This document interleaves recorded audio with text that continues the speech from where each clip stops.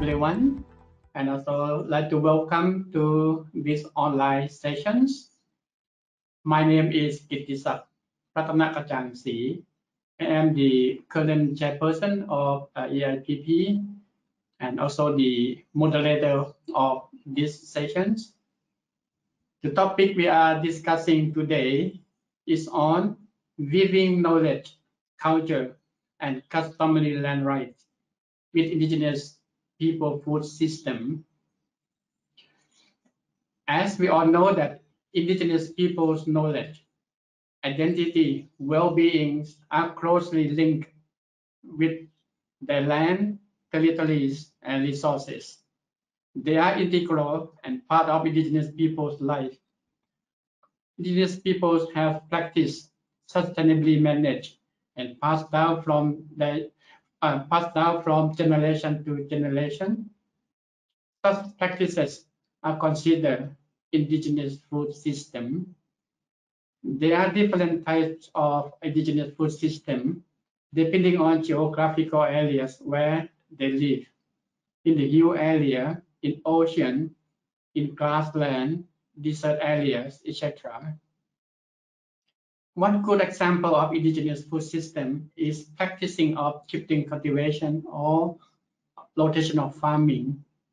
This form of agriculture is commonly practiced by indigenous communities in Asia, Africa, Latin America, and even Europe in the old days. From the study on shifting cultivation that jointly undertaken by AIPP, IKEA, and FAO in 2015, the study found that this kind of cultivation has played a significant role in providing livelihoods and ensure food security to indigenous communities. Indigenous people's life, values, and culture are intricately linked to this form of agriculture. This form of agricultural practice, unfortunately, has not been recognized by most of the government in Asia. It considered backwards or old form of agriculture, as it requires different plots of land for rotating and use slash and burn technique. Some are even consider it as the main cause of deforestation and causing global warming. Yeah.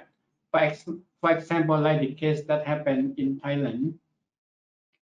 Indigenous communities, therefore, have been introduced a new form of agriculture, particularly growing cash crop, which require a lot of chemical and fertilizers use. That, of course, causing a lot of damage to the nature and environment. In addition, indigenous communities have also faced with the invasion of the large-scale mining, extractive industries, logging, agribusiness, macadams, and the expansion of protected areas without their free, prior, informed consent, which are adversely affecting their traditional livelihoods and food security. The question is how we can stop these problems and phenomenon and rehabilitate or scale up good practices of indigenous food system. Today, we will hear perspective and experiences from our speaker on the following issues. The first one, what are the good practices and initiatives of indigenous people on traditional livelihoods? Second, what are the key roles and contributions of indigenous women? Third, why indigenous knowledge, culture, and customary land rights are key to strengthen indigenous people's contribution to Sustainable Development Goal number 2, which is to end hunger, achieve food security, and improve nutrition, and promote sustainable agriculture and beyond. I have 5 speakers in my list. The first one, Mr. Gam Chimre from Northeast India. He is recently working at AIPP in Thailand. The second, Miss Noeli Tummuangtong from Thailand. The third one, Mr. Raipan Chakma from Bangladesh. The fourth one, Miss Anne Latimbang from Malaysia. And the last one, Mariana Micheli from FAO. Yeah, I will introduce each speaker in detail again, yeah, when they speak. So with this, I just like to begin with the first speaker, Mr. Kam Chimre. Mr. Kam Chimre is a Naga. He is a devoted human rights activist for almost 30 years. He has held important positions and was part of several civil and democratic rights initiatives. As the current Secretary General of AIPP, he envisions to contribute to advancing the pursuit of indigenous peoples' rights and democratization in Asia. He has good knowledge and takes keen interest on issues of biodiversity, indigenous knowledge, and self-determination. He was also involved in peace building initiative in India. He has authored some publications related to human rights, environment, and ethnic issues. Mr. Gam will speak on what is Indigenous people food system. What do we need to understand about this food system? Okay, Gam, you have the floor, so you have 7 minutes, please. Thank you, Mr. Kitisak, and also good morning, good afternoon, and good evening to all the participants. Okay, so I would like to begin by sharing one important lessons that we have learned from this pandemic. Majority of starvation deaths, suicide cases, and poor health conditions due to shortage of food were those who had no access to their forests or have lost their lands and territories. On the other hand, those who still had access to forests or have rights over their lands and territories were more resilient and contributed to relief work and supported other communities in need, including food. This demonstrates the importance of access to forests and control over lands and territories for resiliency, food security, and continuity of indigenous food systems. So this is one of the important lessons that we have learned. Now let me also base my presentation on some facts, primarily from the FAO's report, 2018. FAO's estimates show that the number of hungry people has barely changed in the past few years. Large majority of countries in the region risk missing the zero hunger target of the SDG 2. The situation is similarly challenging in nutrition and health areas. Now, this is therefore what you see the number of undernourished people in millions. So if you look at the statistics there from 2015 to 17, you will see that the number have hardly reduced in terms of undernourishment. Now, this has consequences and also moral imperatives, because more than half of the world's malnourished children live in Asia and the Pacific. It is also home to the fastest growing prevalence of childhood obesity in the world. And therefore, you see a two contradictory picture there. This paradox is attributed to nutrition transition, with children increasingly exposed to cheap and convenient unhealthy processed food. Now, there is a moral consequence to this. This is because this is a colossal human loss, given the association between undernutrition and poor cognitive development. This means that the would-be geniuses who could potentially provide solutions to the problems of humanity are already denied of their potential and future. Now let me come to this issue of indigenous food system in this context. If you look at these slides on the top of the left-hand side, you will see a typical picture of a village territory. And if you zoom in, then you will see that a village often is divided into different land use systems. In the case study that I did in Thailand, in this particular community, they have divided their territory into 6 broad categories of land use system. And then if you zoom in these particular categories of land use system, what you will find is that there are different subsystems within this broad category. This is an example of a rotational agriculture. Now, as you know that in the first year they clear the land and then they plant their crops. And then the yield of the crops would vary, let's say 30 to 70 types of crops. No? But what you see here, the number of resources that you get, 602, as you can see in the slide, is actually the fallow period. Year 1 fallow period includes kinds of animals, insects, pollinators, vegetables, and so on. So if you move on from fallow year 1 to 2, 3, 4, 5, 6, the types and the number of resources that you find in the fallow land would vary all across. This shows the dynamic nature of the ecosystem, and it is never static. And also, this also demonstrates the kind of the symbiotic relationship under which the ecosystem functions in a very dynamic way, which we can hardly comprehend.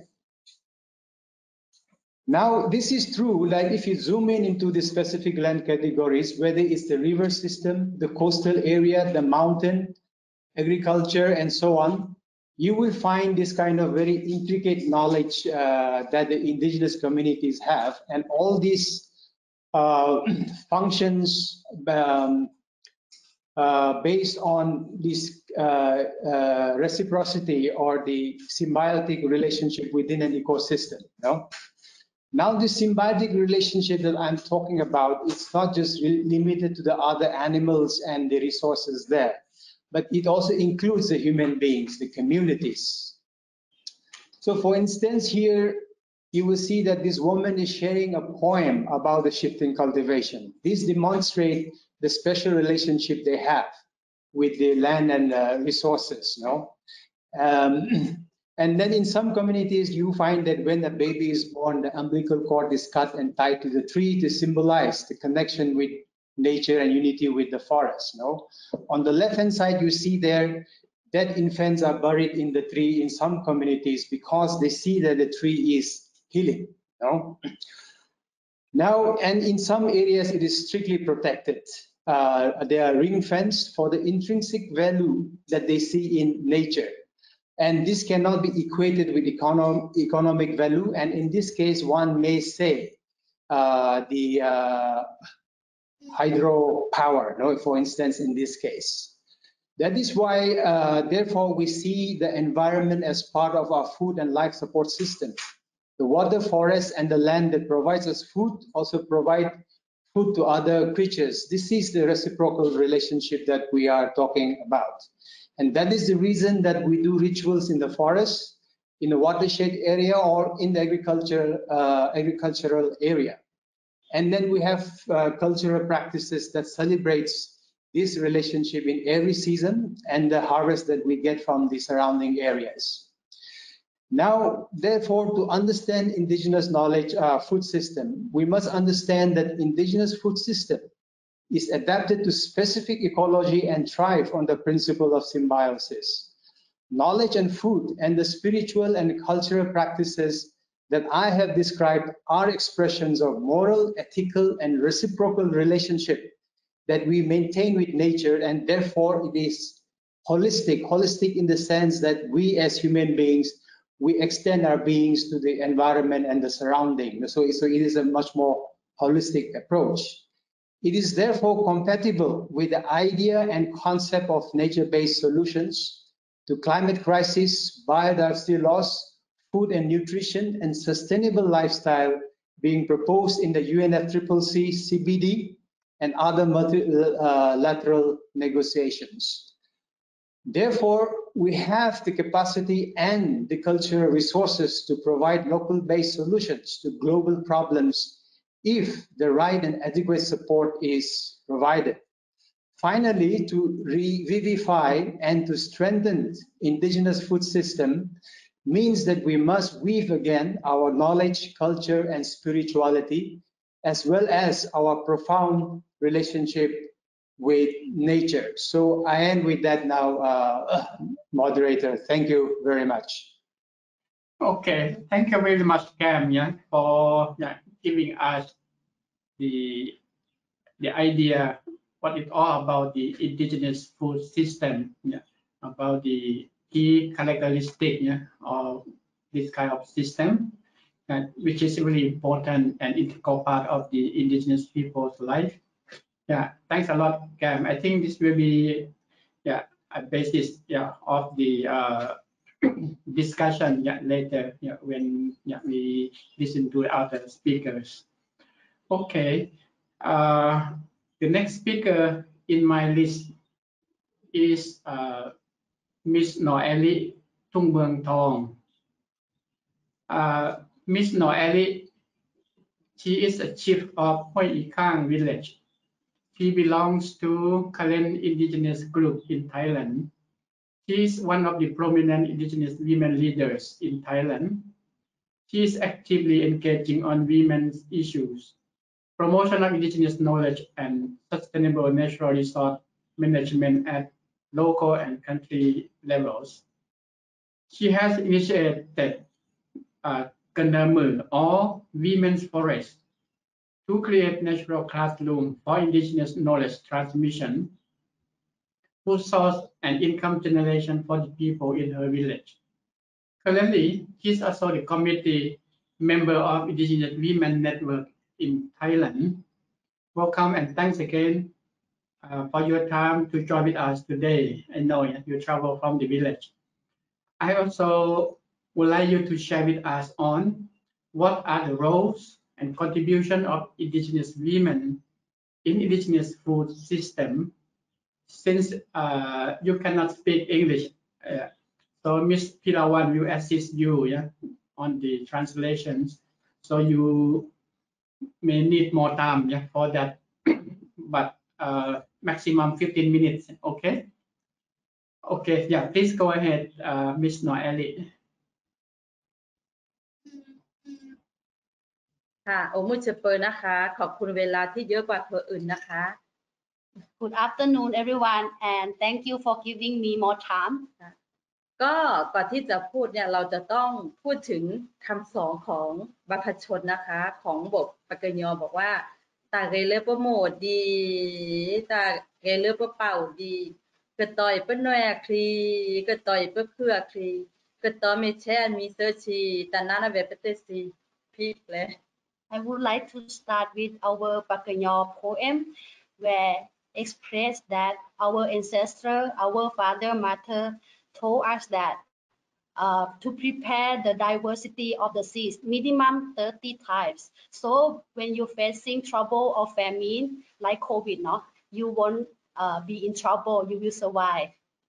ถ้าพูดถึงบทบาทผู้หญิงของชนเผ่านะคะก็จะมีอยู่3ระดับใหญ่ๆคือ1เนี่ยใช้2เนี่ยปกป้อง3เนี่ยดูแลนะคะใช้ปกป้องแล้วก็ดูแลนะคะ So when we are talking about the food system, it also relates to nature.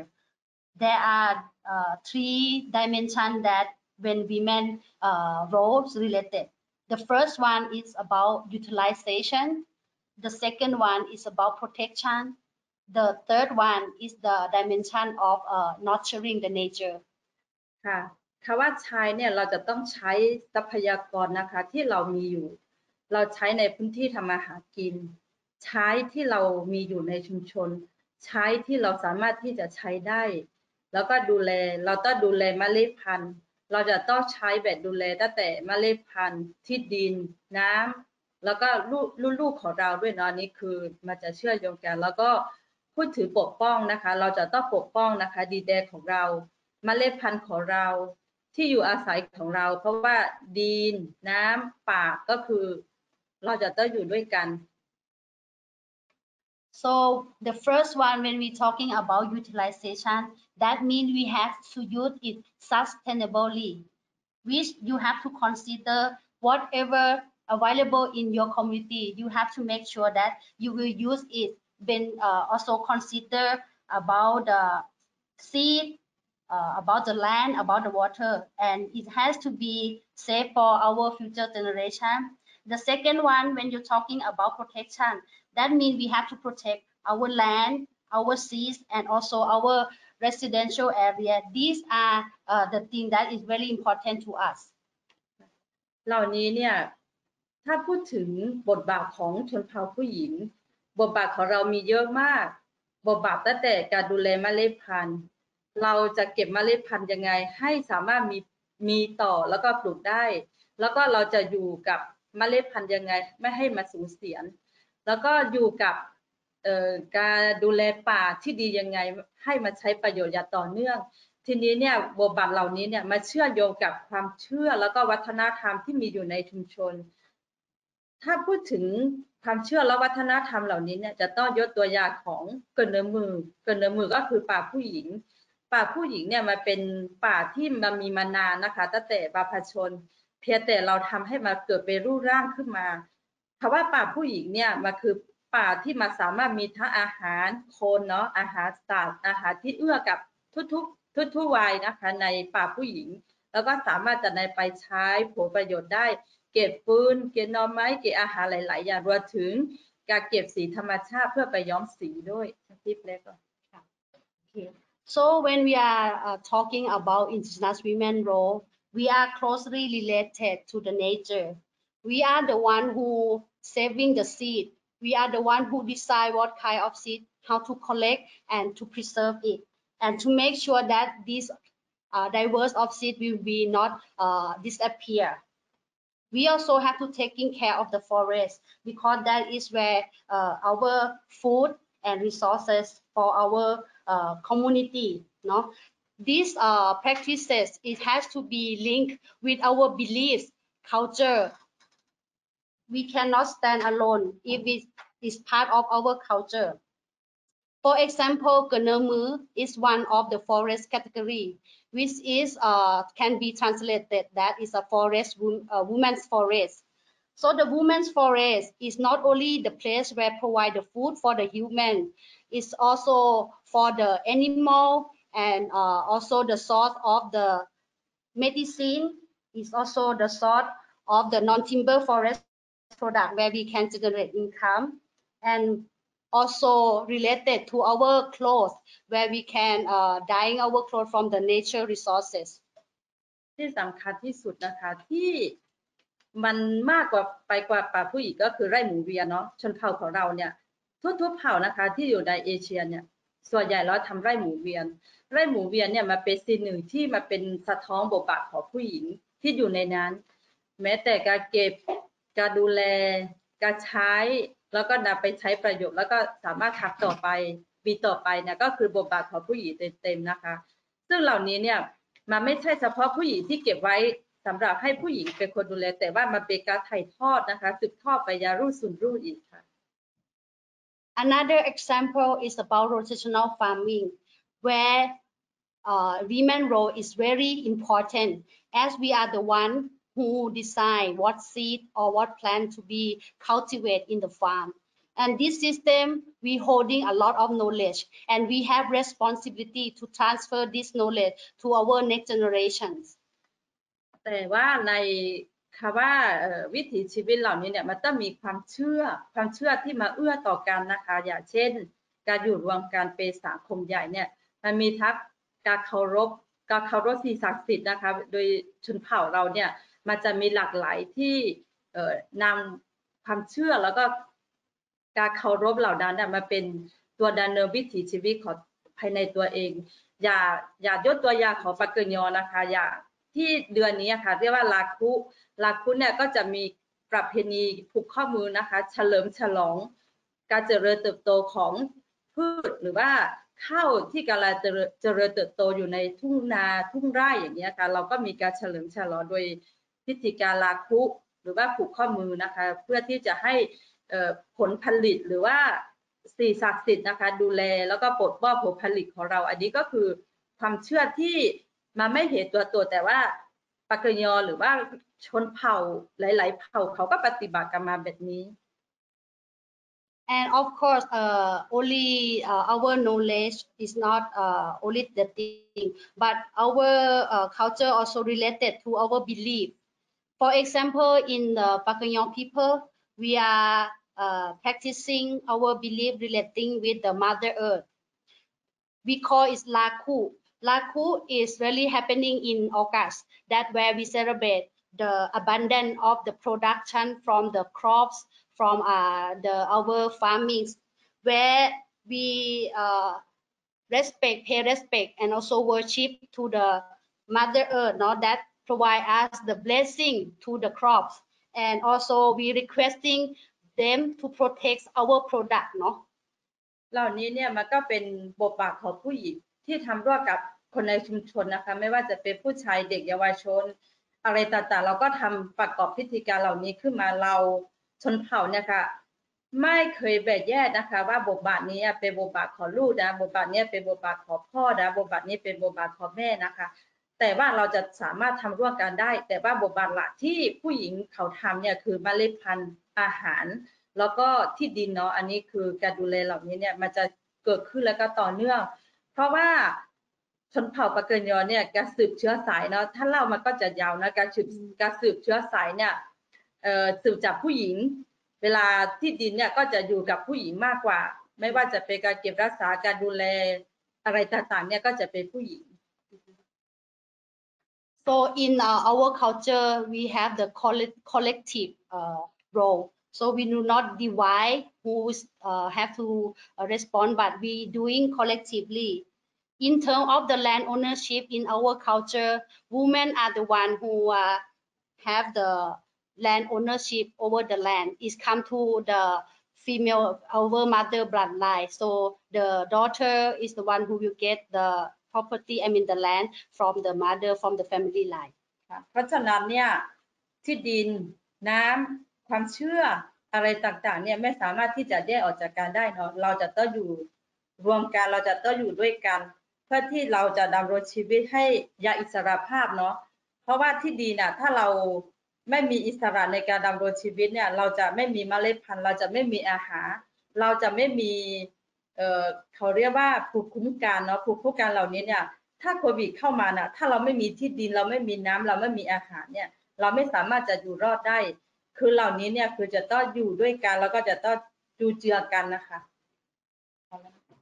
Therefore, land, water, our belief cannot be separate from our life because this is the basic source. Without the land, not only women that cannot survive, but our community cannot be survived. We should have the freedom to control over our land, so we can decide what to plant, what seed that we can use to produce the food for our community. Without the land, we would not have the immunity or resiliency to facing the troubled time like COVID. No, without the land, then we cannot go through this kind of situation. Thank you.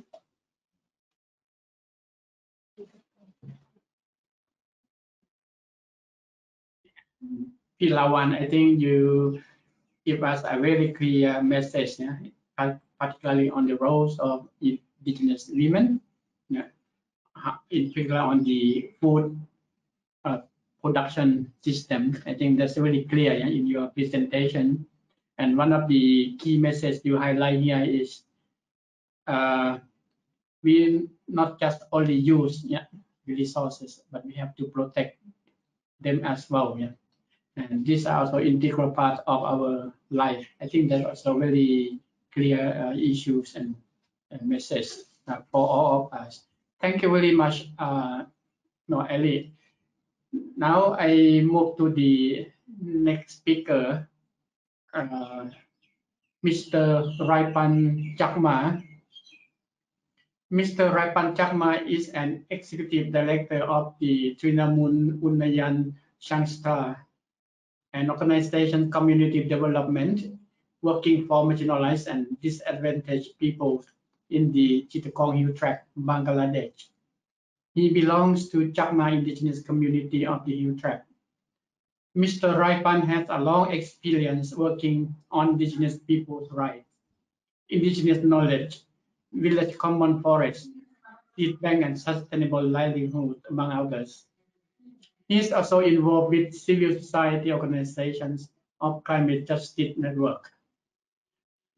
Kakla Charlie, as General Secretary, new campaign groups of sustainable rural livelihoods, Bangladesh Indigenous People Network on Climate Change and Biodiversity, Bangladesh Indigenous People Working Group on Food Security, and Kagachari Development Research and Learning Center.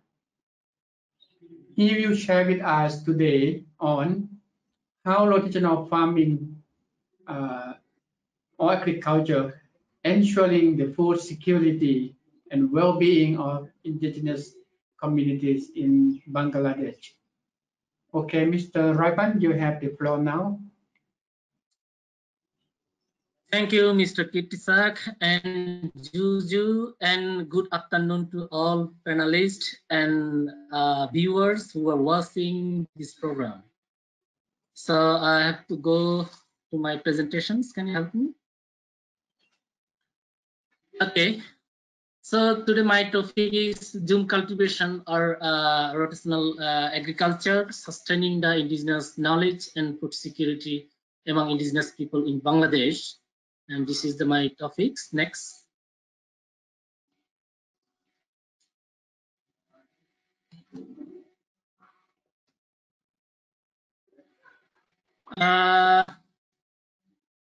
You know very well about the Chittagong Hill Tracts. Chittagong Hill Tracts is located in the southeastern part of the Bangladesh and comprises of 3 hill districts of Bandarban, Rangamati, and Khagasari. The reason is hilly and mountainous, which made the region different from the part of Bangladesh. It shares some of its border with Myanmar and India. There are 13 indigenous communities living with their culture and traditions for innumerable times. They have been practicing cultivations for their livelihood and substantial economy from generation to generations.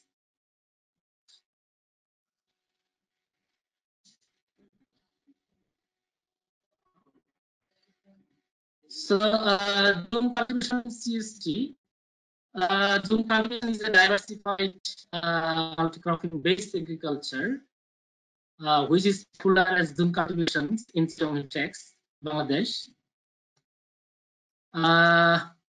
In Bangladesh, around 40,000 indigenous families are dependent on Zoom cultivation, basically particularly in Chittagong Hill Tracts.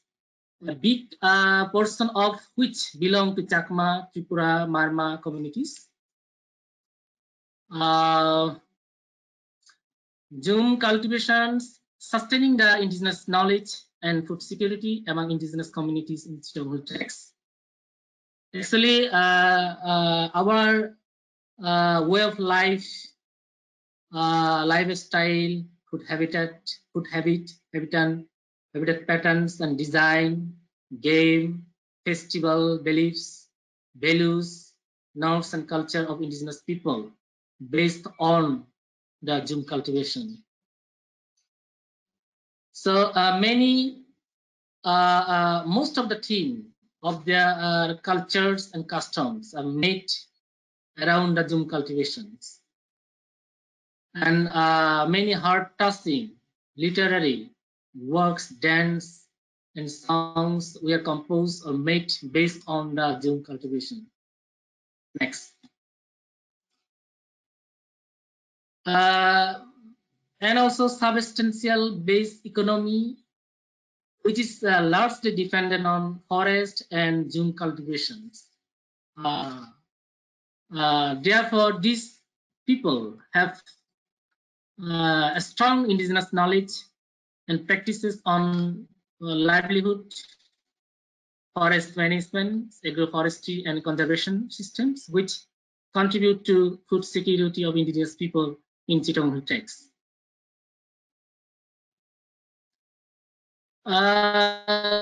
Jumfil is a source of food basket, where paddy is the common crop and hundreds of local variety of seeds are used to Jum cultivations.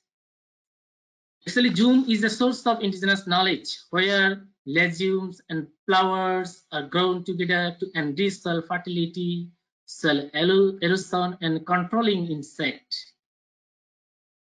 The farmer can harvest crop in different periods so that they can able to reserve food for nearly 10 months in a year. June field is abundant for 2 to 3 year nutrients. Occasional remaining crops are collected from the abundant fields. The community people collect mother seeds from June field for next germinations. And June is an important play an important role in takes, and we also have some benefits from the June cultivations.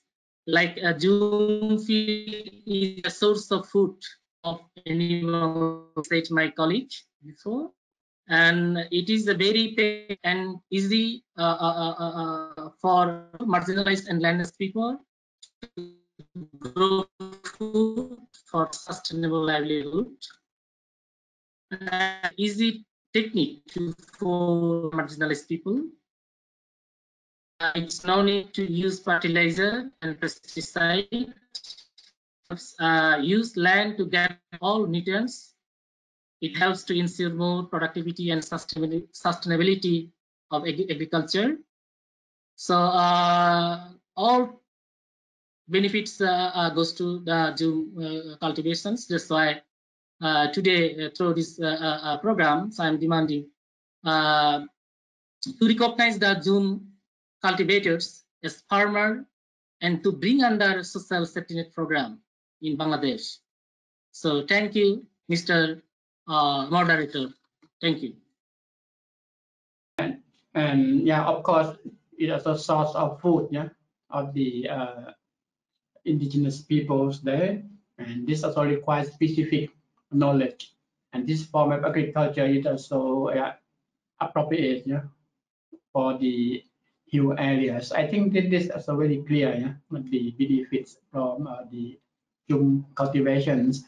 Okay, thank you very much, Raipan, yeah, for your presentations on this.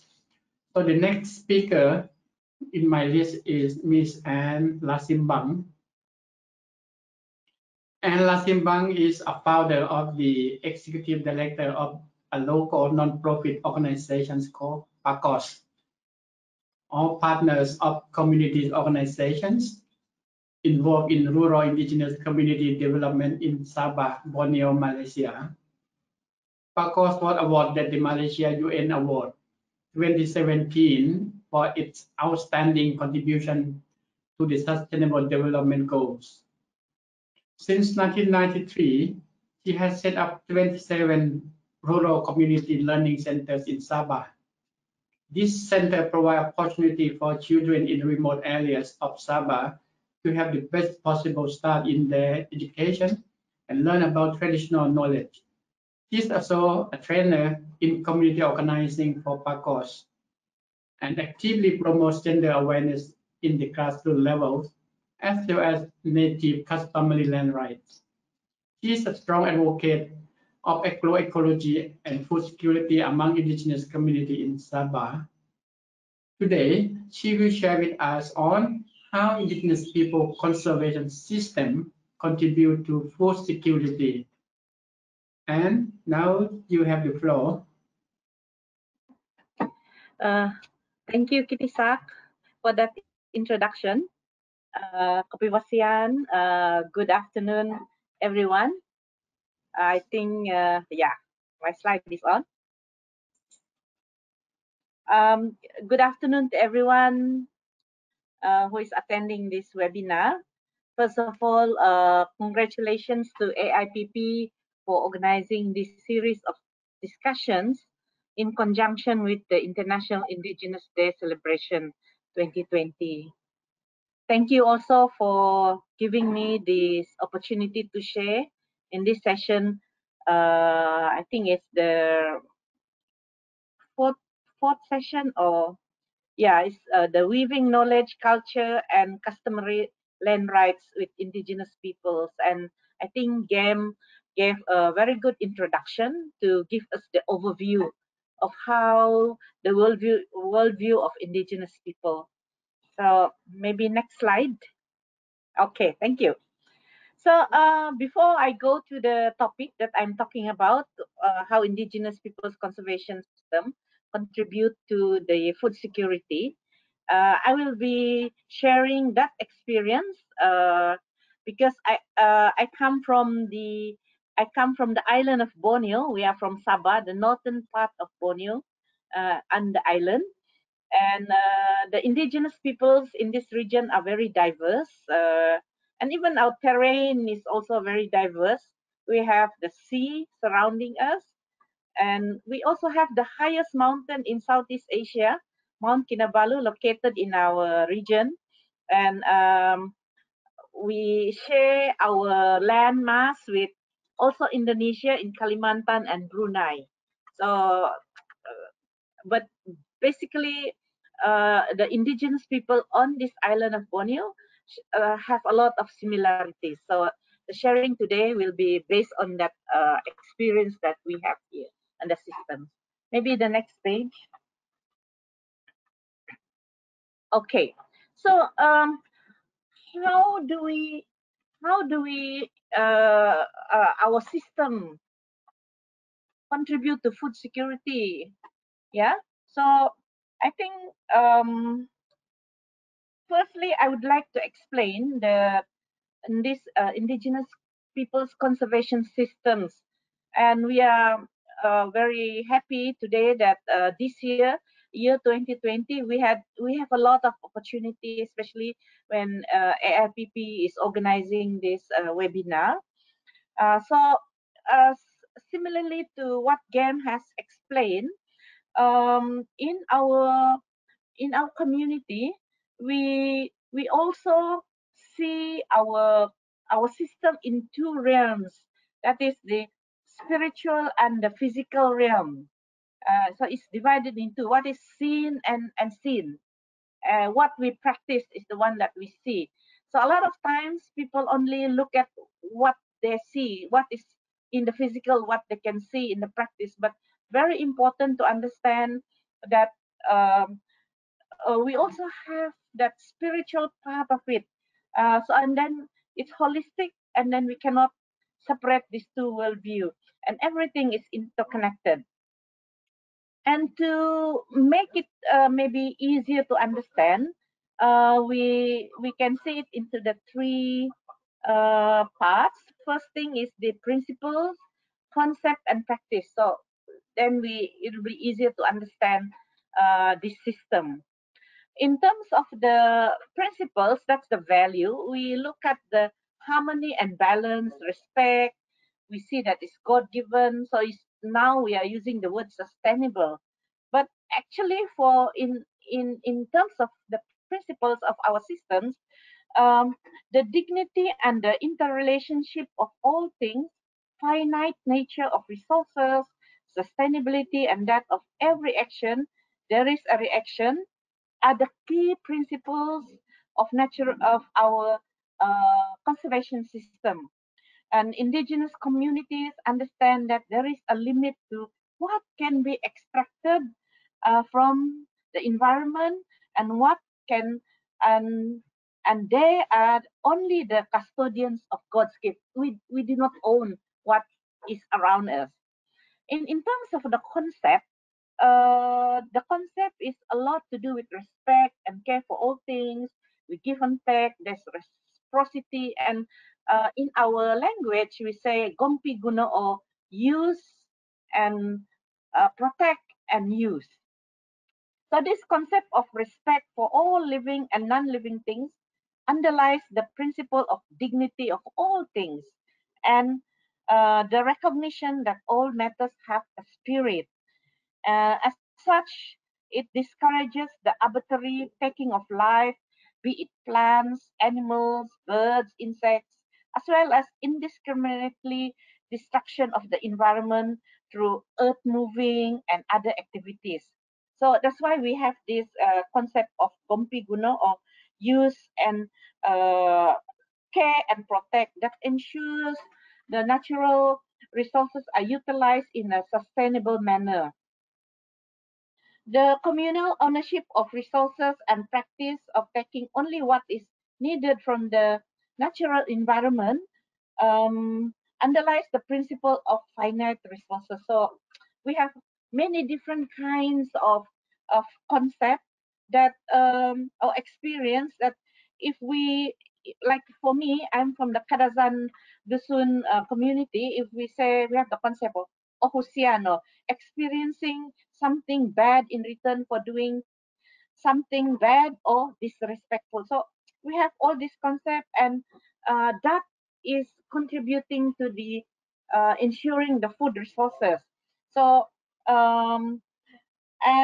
like for instance, the excessive taking of fish in rivers and wildlife in the forest are regulated by adherence of certain adat or beliefs, where sometimes if we take too much, then suddenly we see somebody in the appearance of the person, and that person get killed or drowned in the river. So it's the concept and our belief.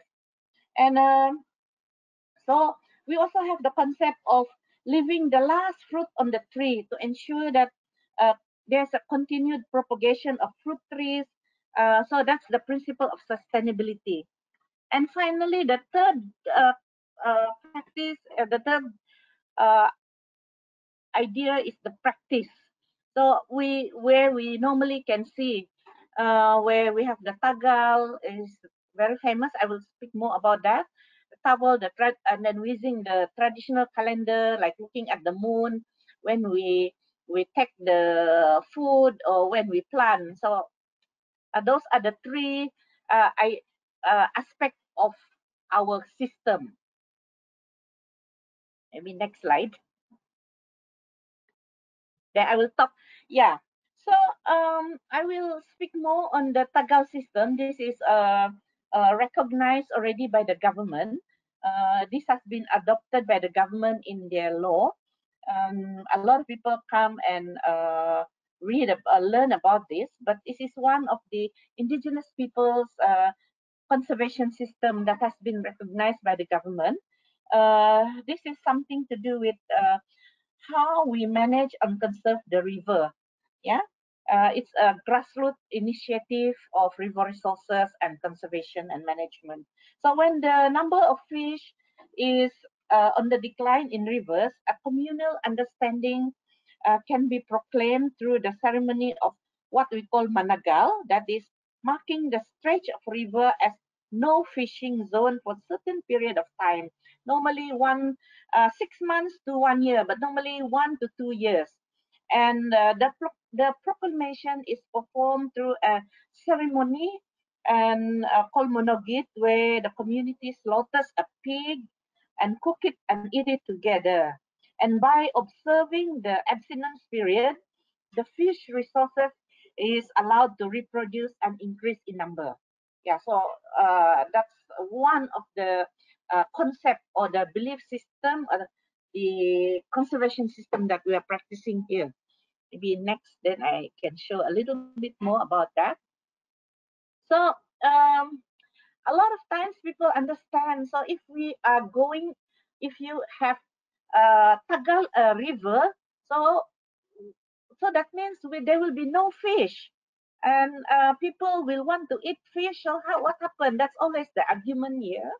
But actually, when we practice the Tagal, the river is divided into the 3 zones, where these 3 zones are divided into what we call the red, yellow, and green. I mean, it can be some other color, but we just want to use the traffic light. So when the red zone are the area where there is no fishing, is entirely banned. Yeah. So the fish normally, this is the place where normally the fish breeds. Yeah. So because we don't catch the fish, we don't go at the red zone.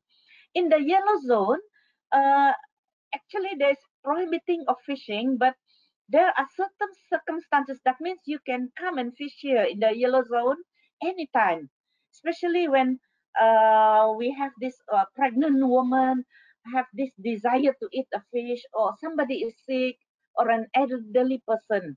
So actually the yellow zone is where we prohibit fishing, but it's always open 24 366 days. So that's the yellow zone. And the green zone, this is the green zone where it is only open when according to season, and normally open for 1 or 2 days, 1 in 2 years. So these are include when it's open, members of the community living outside the village. For instance, you are in town, or you are somewhere, you got married to somebody, but you came from that village. When we open the green zone, you are normally invited to take part. So you can see the picture. The fish are caught from the green zone, and it's divided among the villagers and the people in that community. And so over the years, this actually we have almost forgotten this practice. But there was a time when our river was almost dead. Even though the government banned, people start to put poison in the river, or they tried to bomb the fish to get the river to get the fish, and then suddenly our river is dead.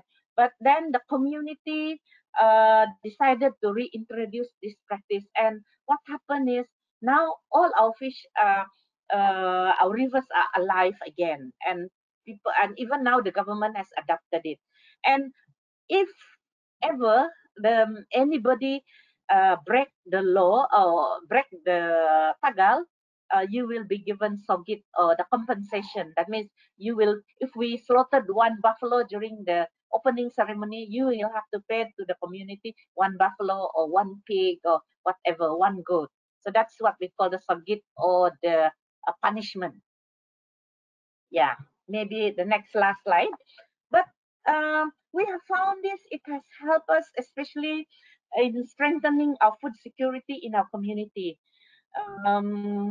Now we are facing so much problem with COVID-19. People are facing this lockdown, but we realize and we observe from our village and other villages in Sabah, those communities who are still practicing their conservation system, who still have their resources intact, they have no issue with food insecurity or afraid to go hungry. But still, there is challenges. The first one is, I think, how do we pass this to the next generation? Nowadays, parents and family are too busy, and children don't have the opportunity to learn all these practices. So that's one of the challenges that we are facing at the moment. How do we, the continuity of these practices? And then, of course, the globalization.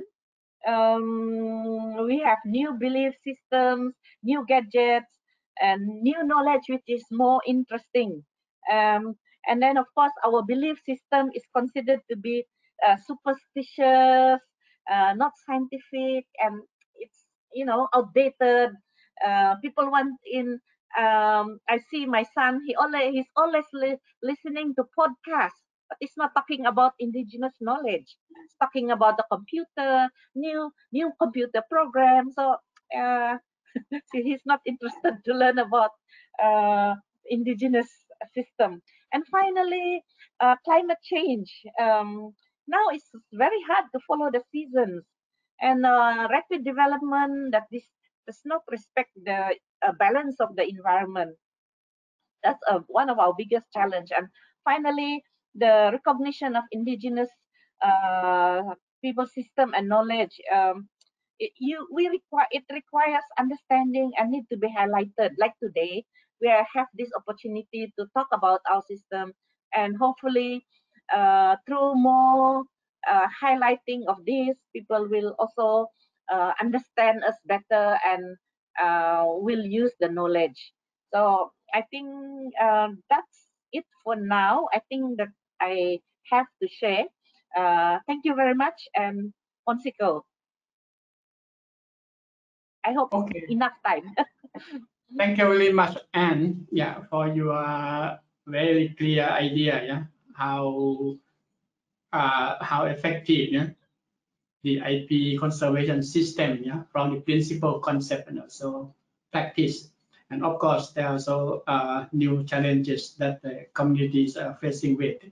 And I hope, yeah, next time when you open the green zone, yeah, inviting us, yeah, we will go and join you. Okay, thank you again. My last speaker is Miss Mariana Bichiri. She's a human rights lawyer with extensive experience working on gender, indigenous issues, natural resource governance, and land policy and legislation.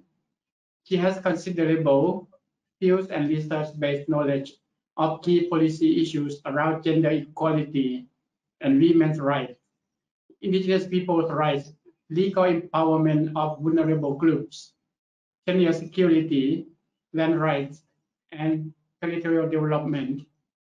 Since 2005, she has been working for FAO across Africa and Asia. After leading country-based projects on gender issues, customary tenure, legal empowerment, and land rights as chief technical advisor, she is now serving FAO as land tenure officer in the FAO regional office for Asia and the Pacific. She will share with us on why land tenure security is important for indigenous peoples in the context of food security. So, Mariana, now you have the floor. Thank you so much. I cannot see the presentation yet. Okay. Yeah, it's up now. Okay, thank you so much. So first of all, good afternoon, good morning, everybody. I would like to thank AIPP for the opportunity to join the discussion today, sharing perspectives about connections and the importance of land tenure security for indigenous peoples in the context of food security and FAO experiences in relation to these issues. Next slide, please.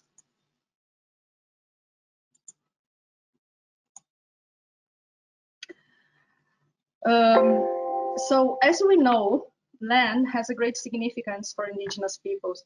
Land is not just an economic asset, it's linked to cultural, social, religious, and spiritual practices. Land provides shelter, and it's a key source of livelihood. Land is also a key element for indigenous peoples' food and nutrition security, given their reliance on agriculture for food production. Land tenure security is also closely linked with the enjoyment of fundamental human rights, such as the right to food, shelter, and an adequate standard of living. Despite the undeniable importance of tenure security, indigenous peoples do not enjoy secure rights over the land they depend on. That happens in this region, but it's not a problem only here, that it's mostly a global problem. Most land in developing countries is under customary tenure systems. According to the International Federation of Surveyors, 70% of land in developing countries is unregistered, which means that people, indigenous peoples, access land through customary tenure systems. The absence of a legal formal recognition sometimes creates the misperception that indigenous peoples do not enjoy or do not have rights over their land. Legislation and land administration systems are frequently inadequate, and as a result, indigenous peoples' land is considered free from occupation and granted to private investors allocated for development projects or designated protected areas. However, according to international law, And in some cases in this region, also national law, indigenous peoples do have rights, do have legitimate tenure rights over the land. They have been using sometimes for generations. That said, regrettably, some governments tend to prioritize private investments without realizing that by dispossessing indigenous peoples from their land, they are driving them into poverty, food insecurity, and in some instances contributing to conflicts and human rights violations. Next slide, please. So to address these issues, FAO has been implementing a series of activities that include developing information tools for evidence-based policy dialogue and policy design. So we've been carrying out field research studies, preparing technical documents. Last year, we published 4 policy briefs on protecting and recognizing customary tenure in the Mekong region. We have now 6 other policy briefs under development, which should be published by next year. We have been also organizing capacity development and awareness raising activities targeted to government, civil society, indigenous peoples organizations, sometimes separated. Sometimes we bring these groups together to try to create a consensus and enable the governments to understand the perspectives of indigenous peoples and other communities with customary tenure systems. And of course, through these activities, we also raise awareness about the voluntary guidelines on responsible governance of tenure, which states that states should recognize customary tenure of indigenous peoples and recognize their land rights. FAO has been also supporting member countries through technical assistance for developing legal and policy frameworks. So in this technical assistance, we usually bring experience, successful experience from other countries. We bring elements of the voluntary guidelines, human rights, and we highlight issues of special concern, such as the importance of recognizing customary tenure and indigenous peoples' rights.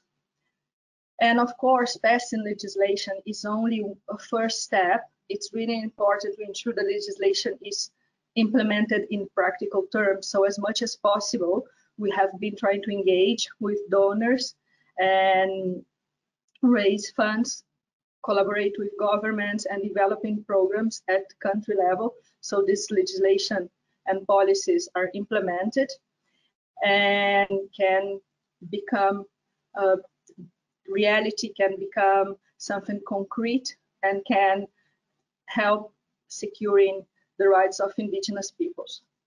So through these activities, we hope that we can add value to the work and the efforts of many organizations, indigenous peoples organizations, other UN agencies, governments, and at the same time inspire governments to undertake and pursue economic development opportunities that are inclusive, that will not be carried out by dispossessing indigenous peoples or taking away their land and livelihoods, and ensuring that these development opportunities will leave no one behind. Thank you so much. Okay, thanks again, yeah, Mariana. Yeah, so you have highlighted on how important the land tenure security is for indigenous communities, and also the challenge that indigenous communities are facing, and also the initiative of the FAO on these issues. I think this is also important, and I hope that this kind of initiative can be scaled up and expand to many countries in Asia. Okay, yeah, thanks a lot. Now, I think that we will open for questions and answers. I have seen so far the questions from the audience, I think the first question is for Anne and maybe for Cam. The question is on what are the threats to indigenous people of Malaysia and Indonesia due to palm cultivation. And this one will be to Cam. In Northeast India, the central government of India is planning to expand palm oil cultivation in Northeast India states. Well, but that might be just for information. It's not a question. Okay. While waiting for the other question, maybe Anne can answer now. What are the threats to indigenous people in Malaysia due to the expansion of palm oil plantation? Yeah, you can hear me? Okay. Yeah. Okay. Definitely the monocrop oil palm plantation. There's a number of monocrops in Malaysia, in Sabah in particular.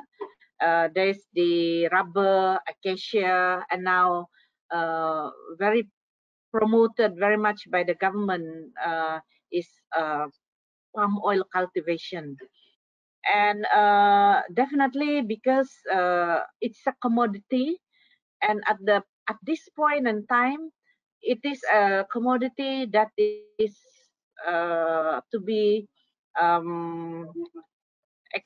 exported. So when areas are open for oil palm, big area and planted, that means a lot of the food security. I mean, the first thing is if they have water, catchment area is also destroyed. If it is a jungle before, all the animals will also run away. And if they have rivers, if once you start to use pesticides, chemicals, it's also make the river dead. So definitely it is one of the biggest threat to food security in Sabah, where because a lot of the communities, because they have already planted with oil palm, they are not able to plant rice or food. They might at the moment there might be some community who try to plant a little bit of vegetables and things like that, but once the trees are very big, underneath is, it has to be cleared all the time, so that it's easier to collect the fruit bunch and all that. So definitely there is a big threat of monocrops, and that is one of them is the oil palm cultivation. We are also trying to promote now to community, because oil palm has been promoted as one of the poverty eradication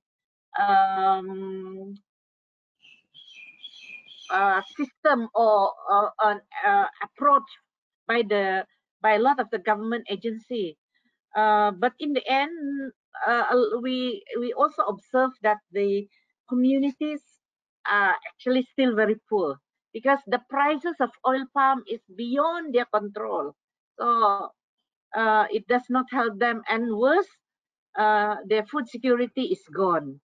And we have made an observation during the COVID-19 pandemic, where a lot of communities were in lockdown.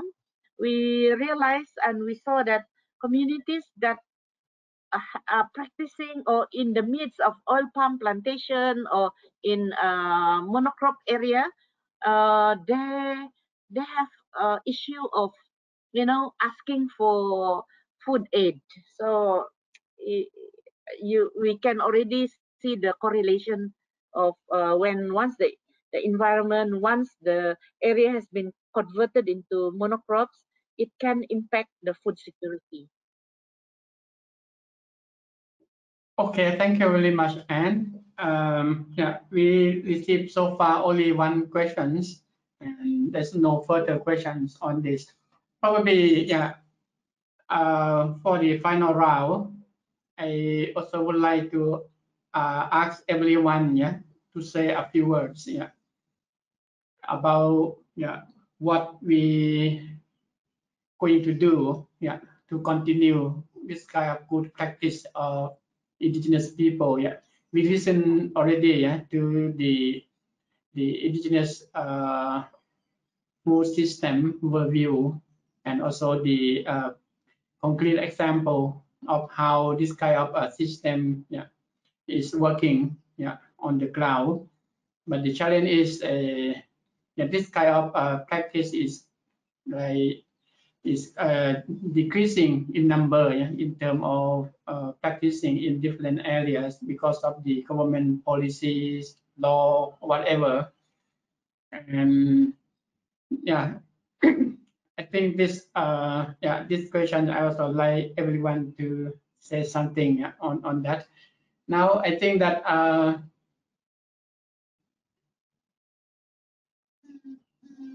okay, there are a few questions. I saw it right now. Yeah, the first one is on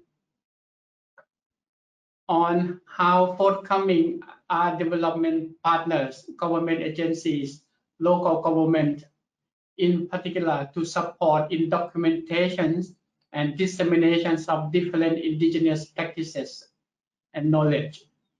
Yeah, that's the first one. And what is the challenge to engage them further? Youth are not always keen to learn about our indigenous practices and culture, etc.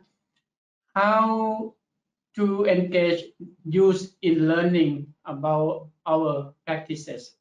Yeah, this is the questions from the audience. And another one is the are designated protected areas a problem for indigenous people's food security and land tenure? Okay, I think I have two questions at the moment. Probably this also addressed to all speakers. I don't know who would like to respond first. Okay, who would like to respond first about the how forthcoming are development partners like government agency, local government, to support in documentations and disseminations of different indigenous practices and knowledge. Yeah, how? And another one is the challenge to engage them, yeah, and also how to also involve the youth, yeah, in this kind of learning and transmission of knowledge. Who would like to respond first? You can also look at the question that's sent into the what you call the in the messengers box.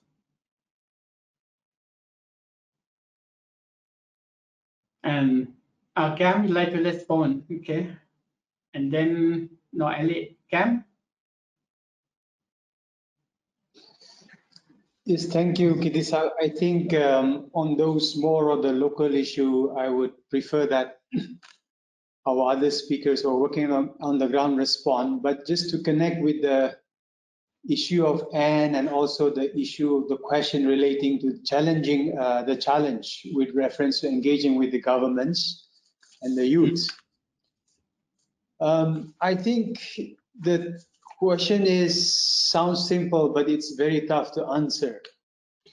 The first thing I would say is that, of course, we should continue if there is opportunity for good partnership with governments, because we are open, and also to continue our good practices, because we would like to continue to demonstrate so that our traditional practices and institutions remain intact and are not broken down.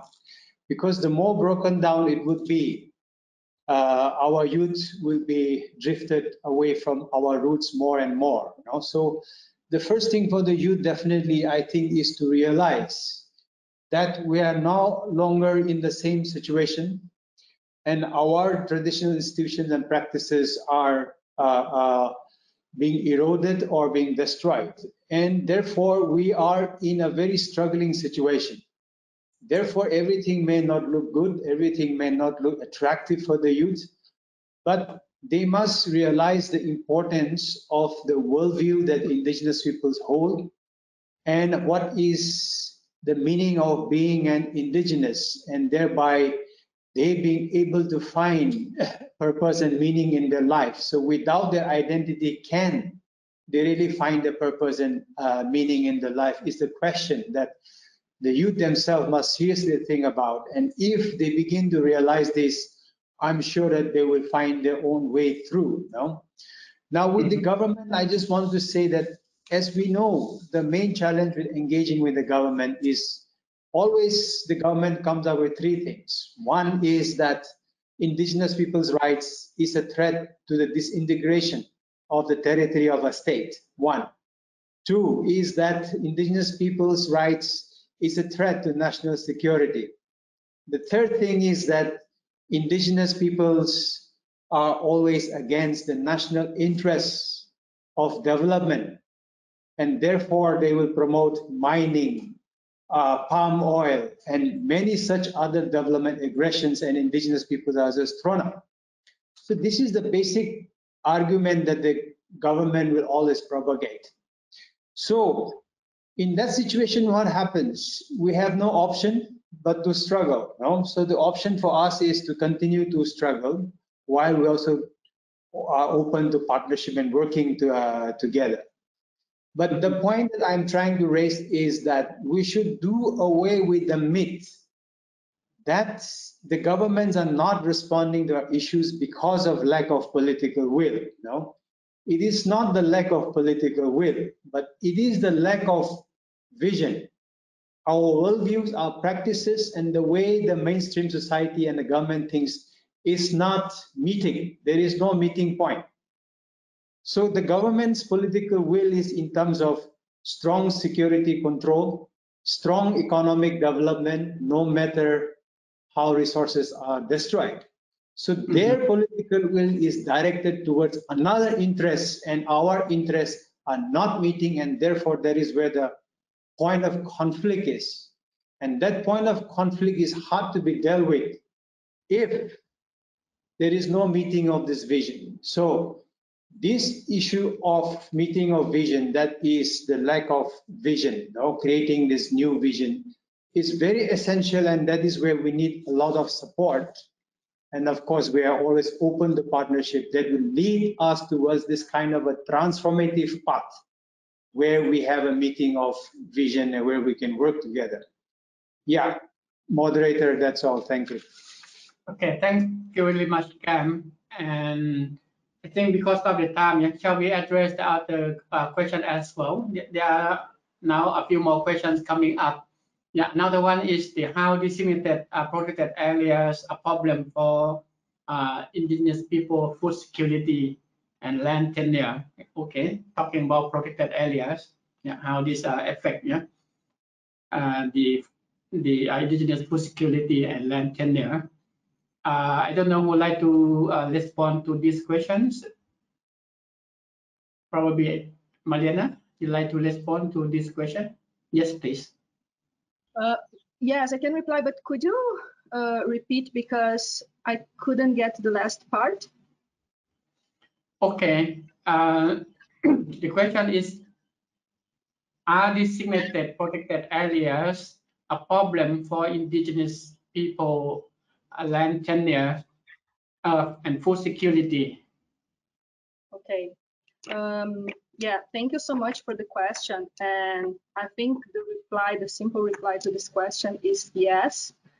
And the challenge is that quite frequently governments believe that by designating a certain area protected area, they are doing good and they are protecting the environment. But the fact is that there are plenty of studies, and actually there's one from the World Bank indicating that most of the biodiversity in the planet is on indigenous peoples' land, which demonstrates that indigenous peoples are actually protecting the environment. It may not be necessary to declare certain area protected area, because the only reason why we still have some biodiversity in the planet is because of the physical presence and the practices of indigenous peoples.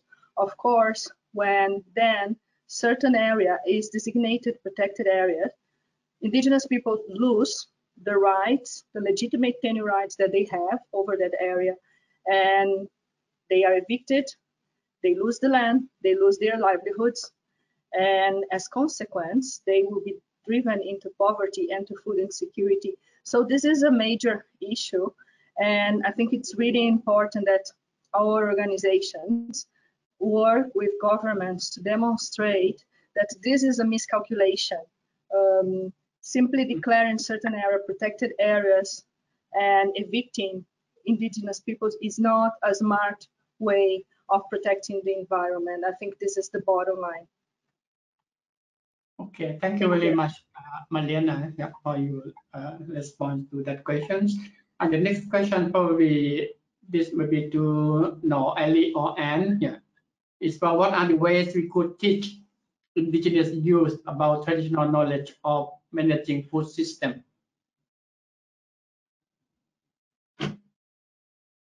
And you like to respond or no, Ali?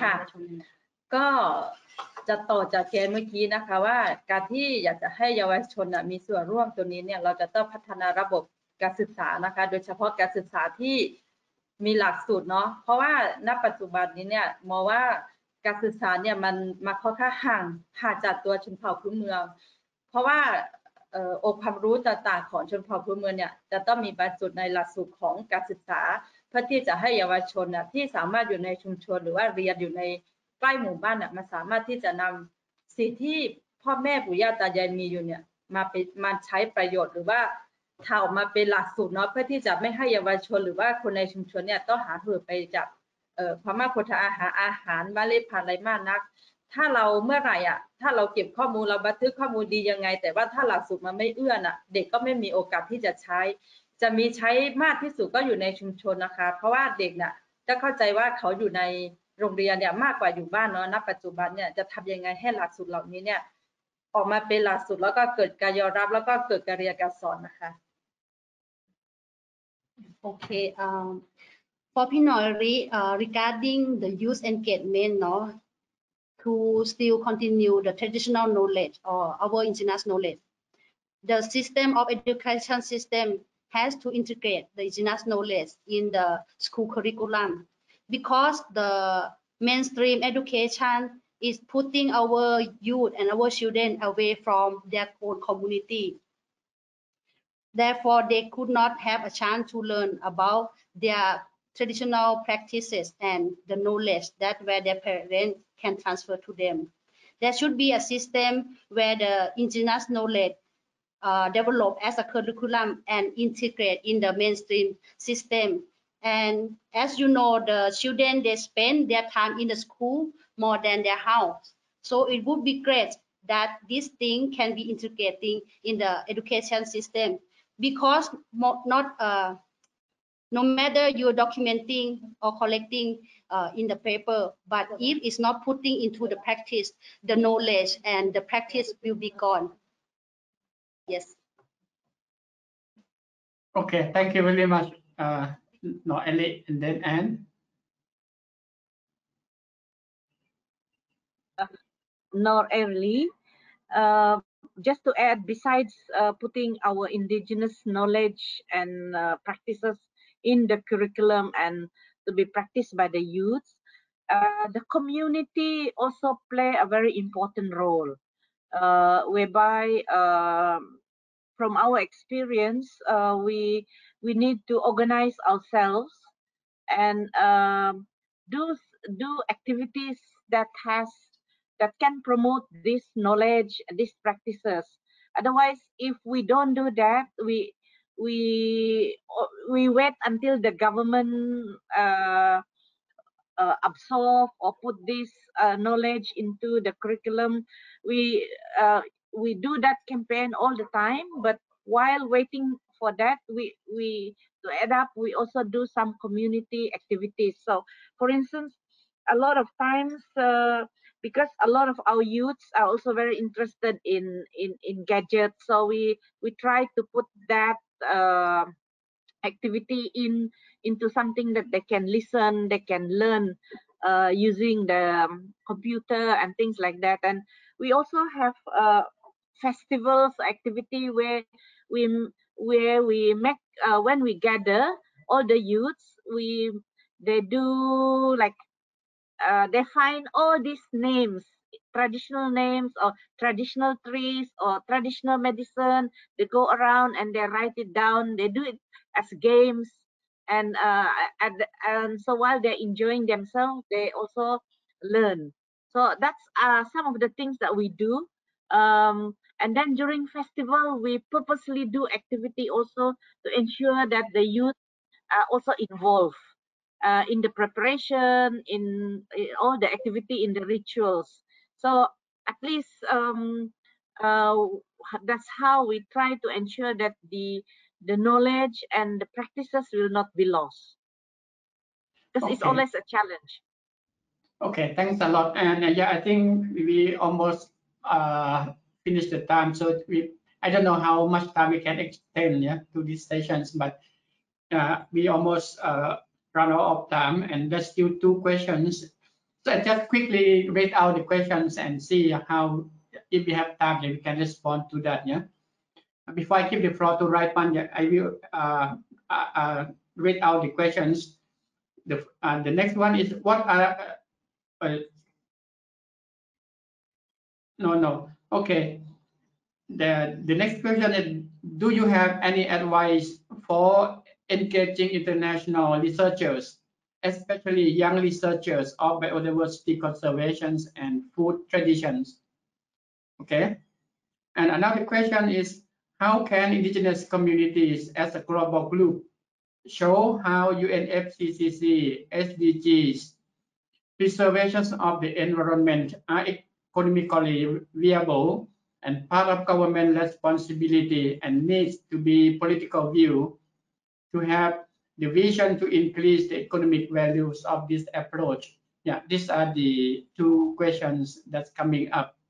And I don't know how much time we have, because we already run out of time. So probably just a few minutes before this we can extend. Okay, Raipan, please.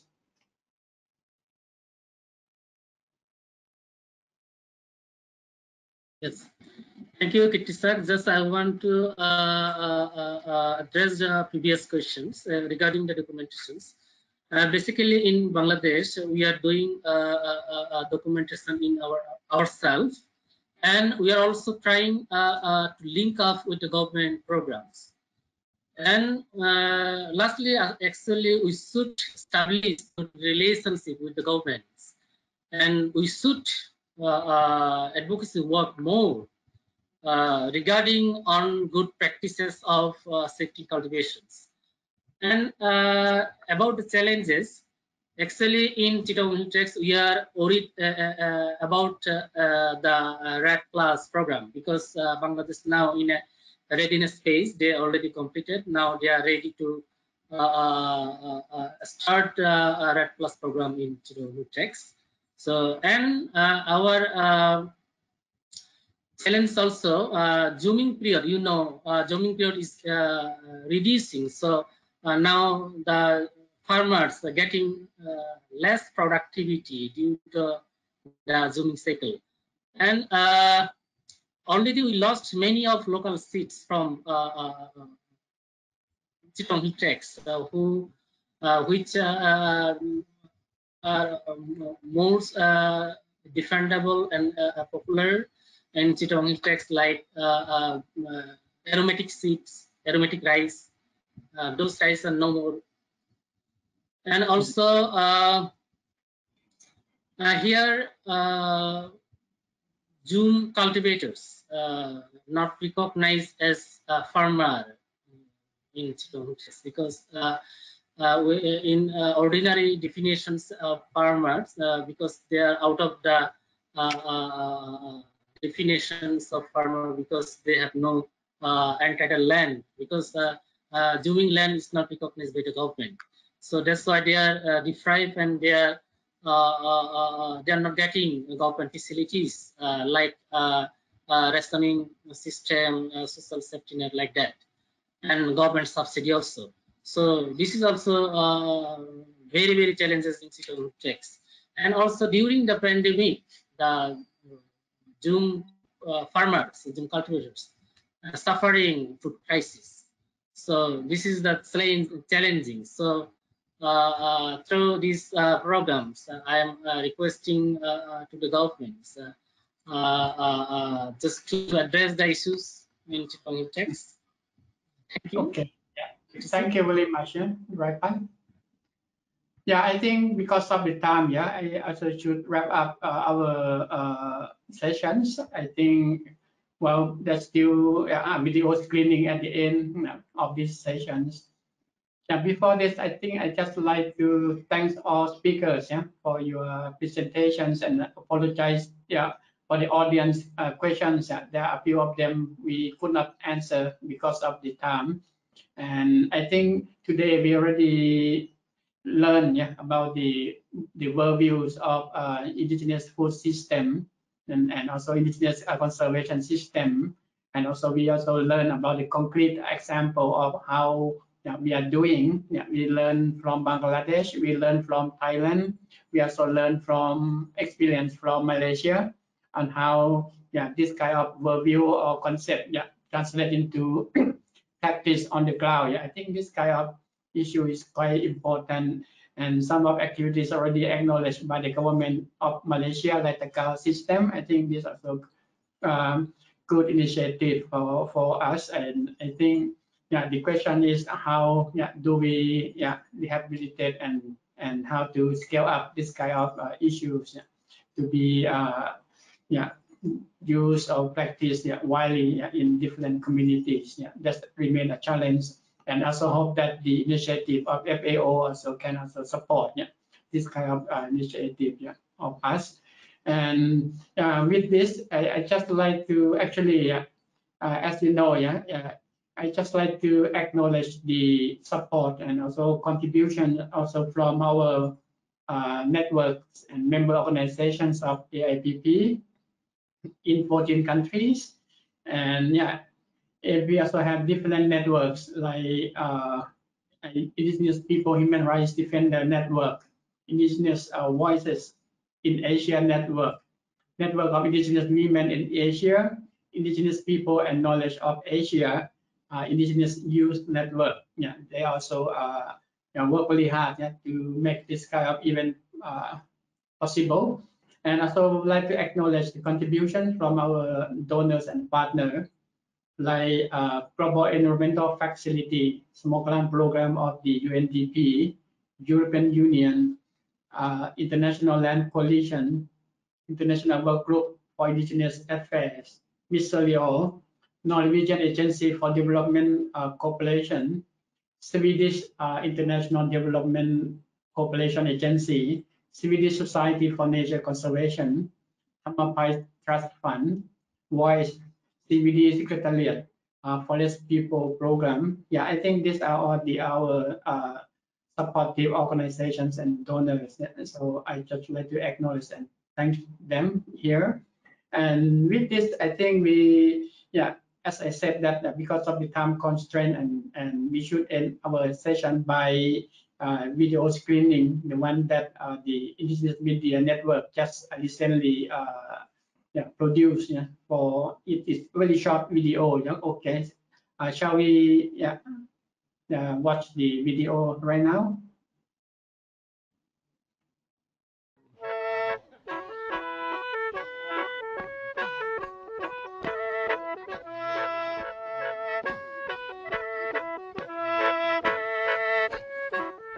ที่นี่เป็นศูนย์เรียนรู้พันธุกรรมพืชพื้นบ้านชาติพันธุ์ลีซูและเป็นสำนักงานของสมาคมสร้างเสริมสุขภาวะชุมชนชาติพันธุ์ด้วยที่หลายๆคนนะฮะรู้จักที่นี่ในนามสวนฉันกับเธอครับเราก็แบ่งพื้นที่เป็น2ส่วนใหญ่ๆนะครับโซนแรกก็จะเป็นโซนที่อยู่ข้างบนนะครับเป็นที่เนินนะครับก็17 ไร่นะครับแล้วก็โซนที่2เนี่ยก็เป็นโซนที่เป็นพื้นราบนะครับ5 ไร่นะรวมทั้ง2แห่งเนี่ยนะครับเราก็ปลูกพืชมากกว่า100 ชนิดนะครับ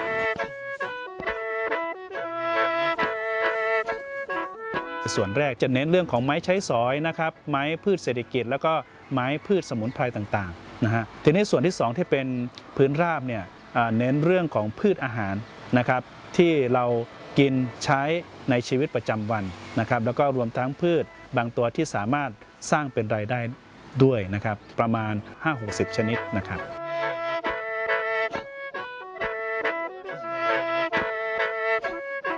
เวลาเราพูดถึงเรื่องความมั่นคงทางอาหารนะครับเราก็คงไม่ใช่พูดถึงแค่เรื่องพืชแต่เราจะพูดถึงแหล่งโปรตีนที่เป็นสัตว์ด้วยนะที่นี่ก็จะมีการเลี้ยงปลานะครับเลี้ยงไก่นะไก่ก็เอาไว้กินทั้งกินเนื้อแล้วก็กินไข่นะครับไข่พื้นเมืองก็ไข่จะมาเล็กๆประมาณนี้นะเท่าลูกปิงปอง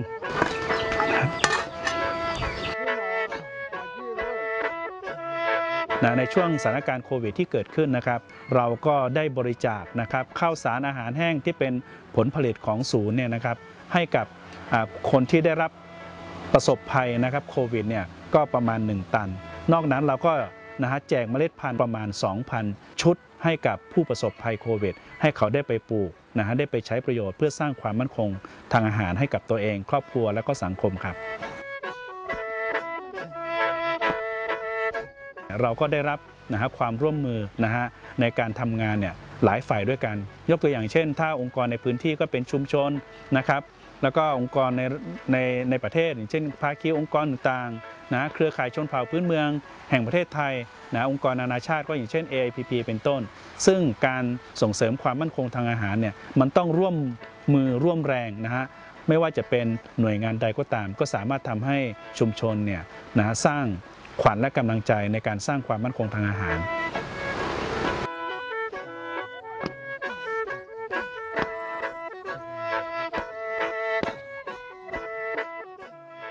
Okay, I think that's the end of the sessions. Okay, once again, thank you very much to all the speakers for your contributions and your presentation. I think this very valuable and really good experiences. Thank you very much. Thank you so much. ขอบคุณค่ะ